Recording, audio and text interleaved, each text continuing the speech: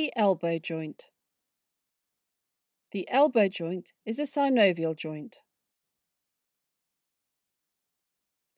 It is found at the junction between the arm and the forearm. This is the anterior view and the posterior view.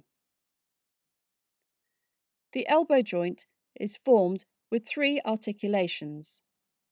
Number 1, between the humerus and the ulna. 2, the humerus and the radius. And 3, the radius and the ulna. Let us look more closely at the elbow joint and the articulation between the humerus and the ulna. This is formed between the distal humerus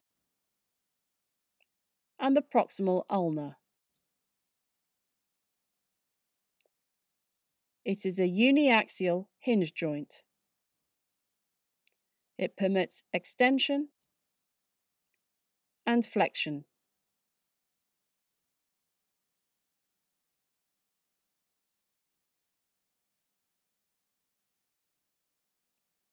This is a diagram or photograph of the distal humerus. Highlighted in pink is the trochlea of the distal humerus. The distal humerus articulates with the proximal ulna.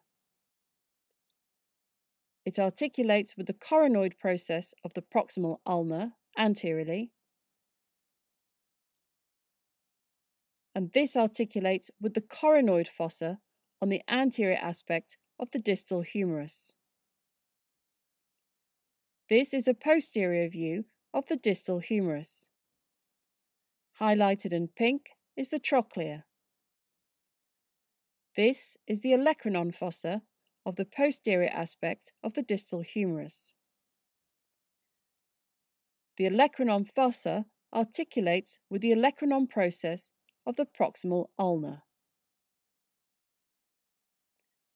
The second articulation of the elbow joint is between the humerus and the radius. Highlighted in pink is the capitulum of the distal humerus. This articulates with the head of the proximal radius. This articulation permits rotation of the radius about the ulna, which is known as supination and pronation.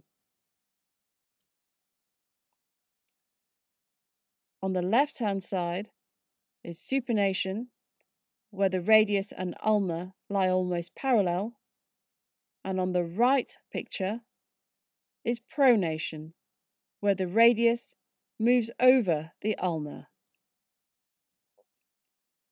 The upper image shows supination, and the lower image shows pronation with the radius coming to lie over the ulna.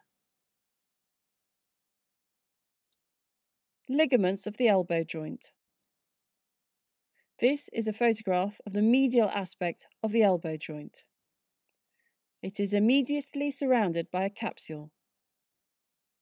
The medial ligament, or ulnar collateral ligament, has three components. Firstly is the anterior band. The anterior band runs from the medial epicondyle of the humerus to the coronoid process on the ulna. The posterior band is from the sublime tubercle on the coronoid to the medial border of the olecranon. The middle band is deeper and it connects the other two bands. This is a photograph of the lateral aspect of the elbow joint. Immediately surrounding the bones is the capsule.